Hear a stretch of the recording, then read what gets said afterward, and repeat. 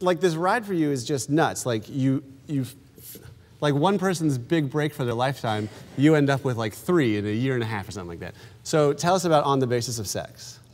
Yeah, On the Basis of Sex, it's so different than Pacific Rim and Bad Times, because, you know, those are movies that I tell my friends, like, it's gonna be a fun time, go on Friday night, popcorn movie. This one, it feels different promoting it just because after I saw it for the first time, I wanted to go out on the rooftops and scream to everyone I knew to go see this movie. Like, it really lit a fire under me.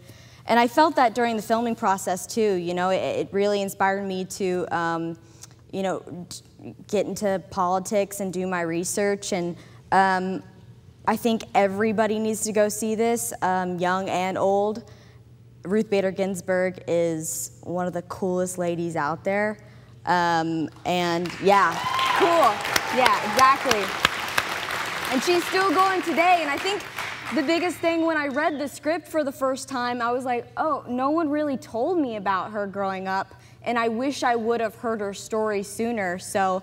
Because we just know her as like a Supreme Court justice, but her story of getting there and starting out as a woman. Right, and you get to see her behind the doors. I mean, you don't really think of Ruth as like, what was she like as a mother or a wife, you know? And you see her family inspire her and push her. And also, something that I think we need a reminder of is, and Ruth, when she watched the movie, she was so glad that we portrayed it this way, but there was hope and there was fun in the fact that change was gonna come around the corner, you know? And I think you know, I wake up some days and I'm like, there's no hope out there, and it gets a little depressing sometimes, but actually there's change coming, and let's have fun making it happen, you know?